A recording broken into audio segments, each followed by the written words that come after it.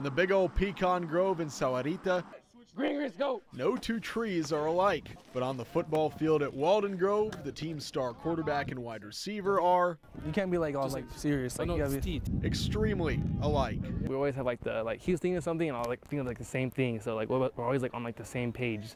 Fraternal twins. Which one's older? I'm by like a minute. By a minute. Alex and Jordan Lopez have the type of QB receiver connection I think we like the same taste for everything. any team would dream of.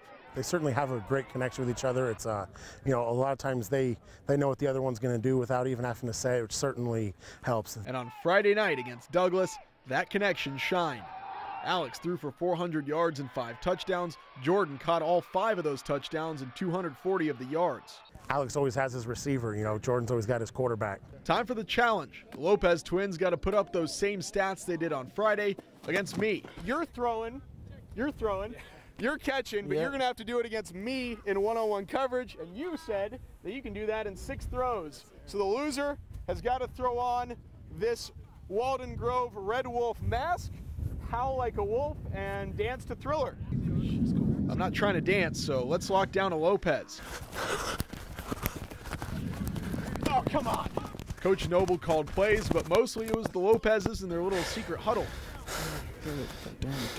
Yeah, I know.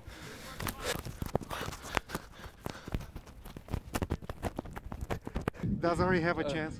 No, no, sadly not. I'll take Jordan over anybody, any day.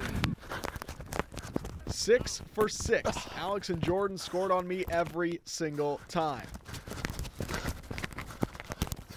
Alex and Jordan won the challenge. They torched me. So the loser's got to throw on the wolf mask, Coach.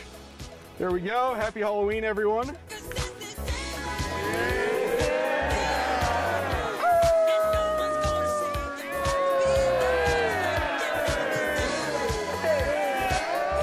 In Sahuarita, Ari Alexander, News 4, Tucson.